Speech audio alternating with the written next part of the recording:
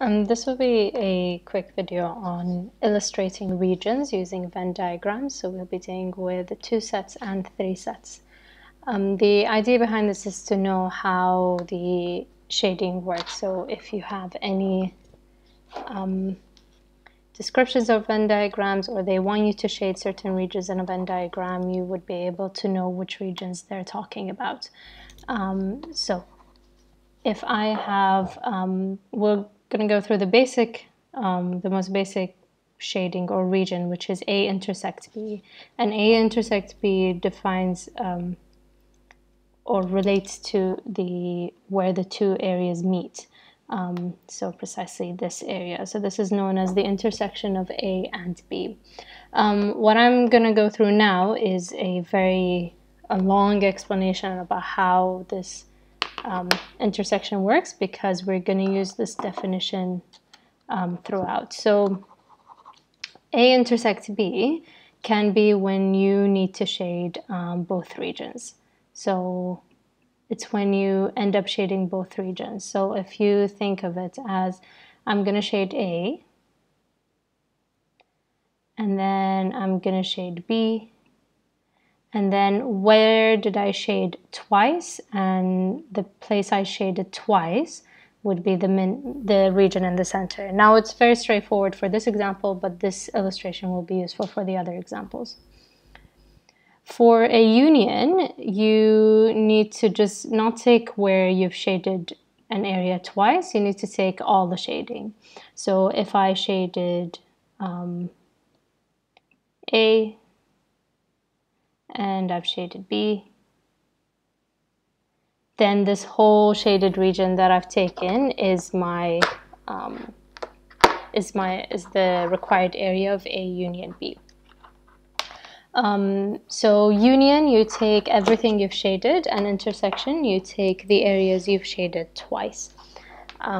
So this will be a useful thing to remember, but obviously for these basic ones you don't have to remember this fact. Going into more complicated ones, so if I have a description instead, so A or B, but not both. So this is as if we're using the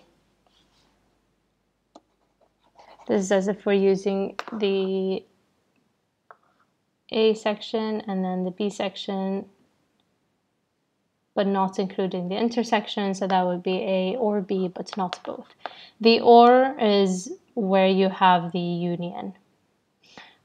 So the union could tell you, oh, either A or B, so we would describe it as the union. And the intersection can be described as the and. So this will be the and section. And A prime is everything not included in A, and then we have B, and we're looking at the intersection, so I'm looking at where would I shade twice. So I'll shade outside of A first, and then all of this, and then I'll shade B as well. And because I'm looking at an intersection, I'm going to look at the area I've shaded twice, which is this area inside the B, just without the intersection. So this black area is now the answer. And usually in an exam, you'd end up just erasing all of these extra bits that you used. So just the intersection would remain. Sorry, just the B section would remain. Again, we're looking at intersection, so everything not in A and not in B, and then we're going to look at where these two areas highlight. So this is, it's a different color. Let's say this is not A, just on the outside, and then we have not B over here, and we're looking at the intersection. So where did I highlight twice? That would be just outside of A and B. So the areas that I will take will be just the outside region. This outside of A and B. So remember, intersection is where you're highlighting twice, union is where you've highlighted overall. So a couple of examples, I'm only going to do a few and then have you do the rest. So A union A prime, this is actually the whole set, because if I highlight A, and then if I highlight A prime, it's everything outside of A, and I take the union, so everything I've highlighted, and which means it's the universal set. If I take A intersect A prime, this would be A prime would be everything outside of it, so let's say the white area, and I'm taking the intersection, so wherever I've highlighted twice, which is none, so actually this is an empty set. And then I'll just do A union B prime. So what you're going to do when the prime is outside is take A union B is basically all of this. And so the prime is everything you haven't highlighted, so just outside. So the outside area is your prime. And then you can use the same concept for A intersection B prime. What if we have 3 intersections? So in this case, I have A union B and then intersect C. So what I'd recommend you to do is know what this is first, make sure that you've highlighted the required area, and then deal with this required area and the intersection here. So in this case, we have A union B is basically everything here and here. And we want this with the intersection of C. So if I highlight C, you could tell that the only place I've highlighted twice are these 3 intersections.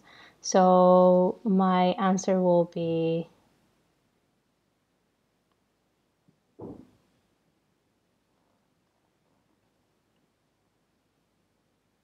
just these intersections. And then let's say we do the same thing for, let me try the third one instead. So A intersect, B prime intersect C. So let's deal with the brackets first. B intersect, B prime intersect C. B prime would be everything outside of B. So I'm looking at all of this area, just a rough highlighting. And then wherever it intersects with C, if I highlight all of C, I could clearly see that my intersection, that my answer to that bracket is going to be this area, because I'm looking at where I highlighted twice. If this is all of C, then the place I highlighted twice is just here. So the answer in the brackets would just be this.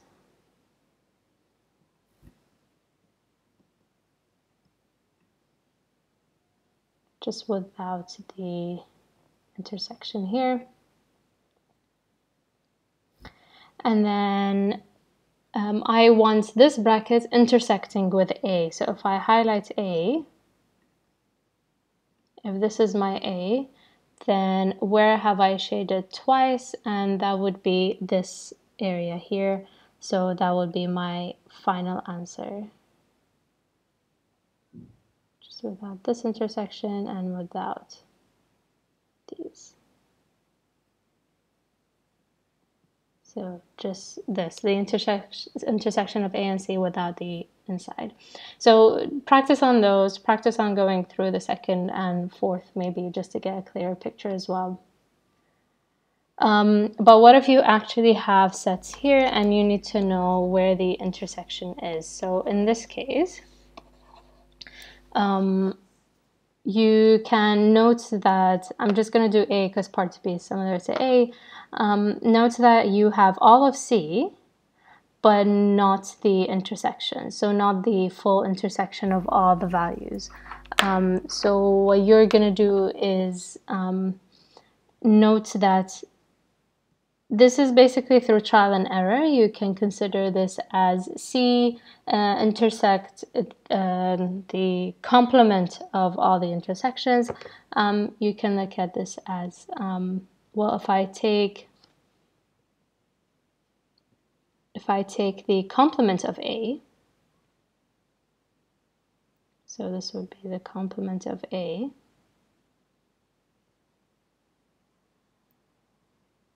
and I take the complement of A would basically take up most of this region, but I'm still missing this part. So this part can come from the complement of B.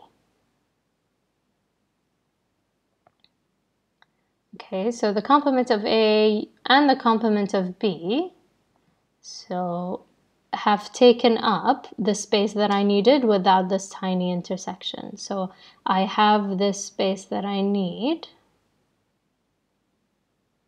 without the intersection. So A complement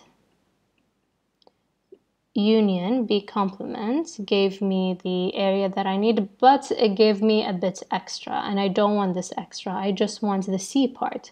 So let me take this and take the intersection with C.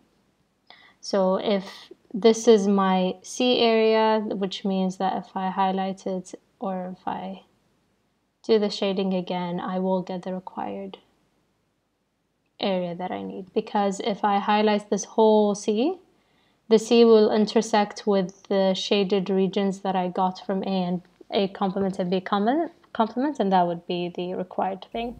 And it's similar here, but you have A and C interchanging instead. Hopefully this video is clear, and it's just about shading the regions and understanding how the regions, how to do them separately. So make sure you deal with the brackets first. Make sure union is everything you've highlighted and intersection is everything you've highlighted twice.